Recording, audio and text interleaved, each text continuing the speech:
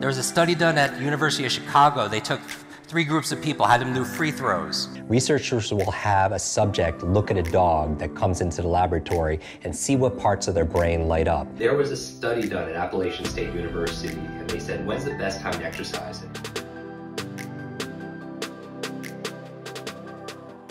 Keeping your brain alive and keeping it active is also important for your health. You know, your energy, your vitality, steering away brain fog.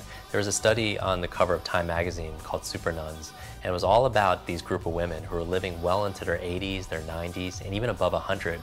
And the researchers wanted to find out how they're living so long.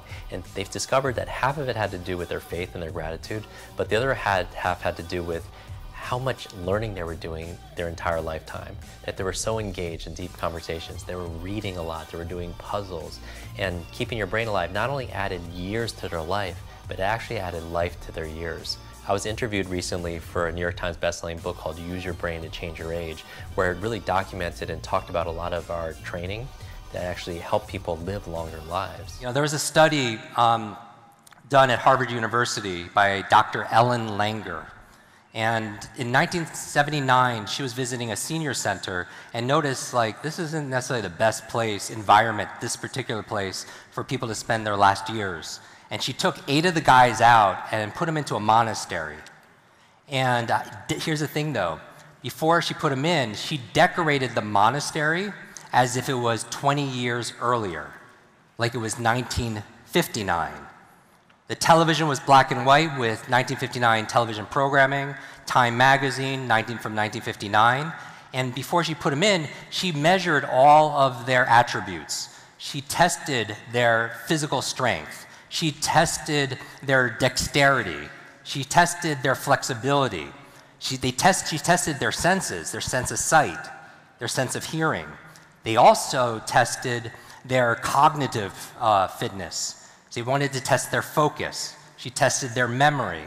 And she gave them instructions saying, when you go in there for just 7 days, just 1 week when you're living in there, I want you to imagine and pretend it's 1959.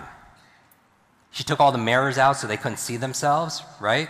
And these guys would go out from the van, and many of them were on canes, and they would go in, and they just pretended it was like 1959. She followed up 7 days later, took them out, and these guys, a lot of those who walked in with canes, didn't walk out with canes. This is a well-published study. It's called the counterclockwise study, counterclockwise out of Harvard. And she measured everybody's assessment. They were physically stronger in just 7 days. They had more flexibility and more dexterity.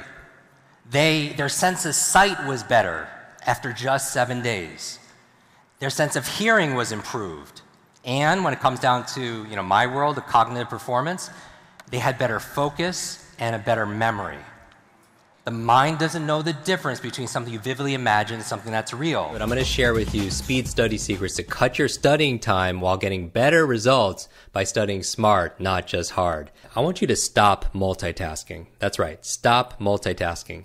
Many of you believe that you're doing 2 things at once or 3 things at once, and you're not actually multitasking, because every single time you switch from one task to another, you have to regain your focus and your flow. And it can take anywhere from 5 minutes to 20 minutes. So the more accurate term is not multitasking, it's actually called task switching. But it takes more time, it's less productive, and there's more errors. There was a study done at University of London saying it can even lower your IQ. Multitasking or attempting to multitask can even lower your IQ, similar that if you stayed up to all night. If you stayed up all night, it could actually drop up to 15 points. So I want you to do one single mental thing at a time. So stop multitasking. There was a study done at the University of Chicago. They took 3 groups of people, had them do free throws.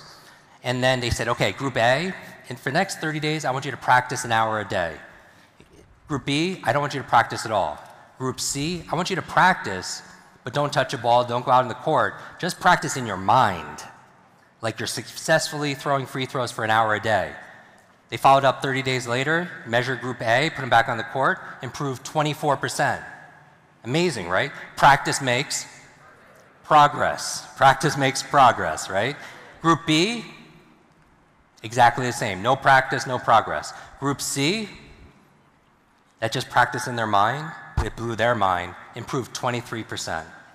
just 1% less than people that actually put on the court. That's the power of your imagination. The human brain doesn't know the difference between something you vividly imagine and something that's real. Have you ever had a very intense dream that wakes you up and your heart's beating out of your chest, or maybe you have trouble breathing?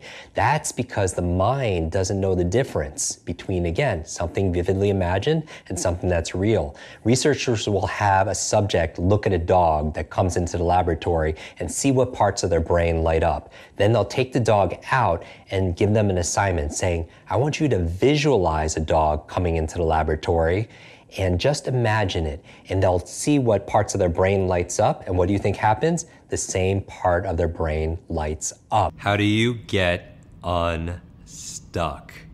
I want you to do a thought experiment with me for just one moment. I want you to think about an area of your life. It could be in your career, it could be in your relationships, it could be in your health, it can be in your day-to-day, an area where you feel like you're being held back, that you haven't made any kind of new progress. There was a study done at the University of Bremen in Norway that said there's a direct correlation between those with a positive mental attitude, they were an optimist, and more creative flexibility, more output of divergent thinking, more creative ideas. And you know this, right? When you're in a good mood, you come up with more ideas, as opposed to when you're singularly focused or you're in stress or fight or flight, the ideas don't flow. So the first tip is to uplift yourself, monitor your state, because as we've talked about, all learning and creativity is state dependent.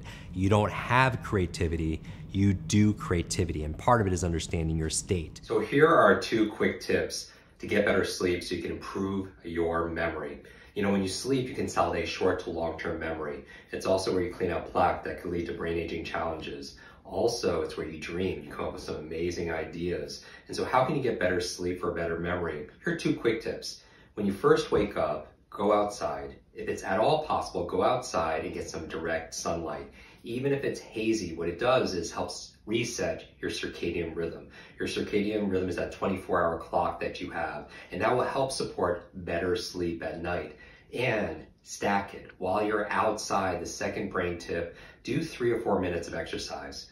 There was a study done at Appalachian State University, and they said, when's the best time to exercise? And they put 3 groups of people. They had some exercising at 7 a.m., 1 p.m., and 7 p.m., morning, afternoon, and evening. And they found those that did their exercise, it doesn't have to be their full exercise routine, even just for 3 or 4 minutes, maybe some jumping jacks, calisthenics, some burpees, push-ups. If they did it in the morning, what happens is they'll actually get up, some subjects got upwards of 75% deeper sleep. And so go outside, get some direct sunlight, and while you're out there, do some exercise. The fresh air and sunlight will be good for your body as well as your brain, and you'll get a better night's sleep.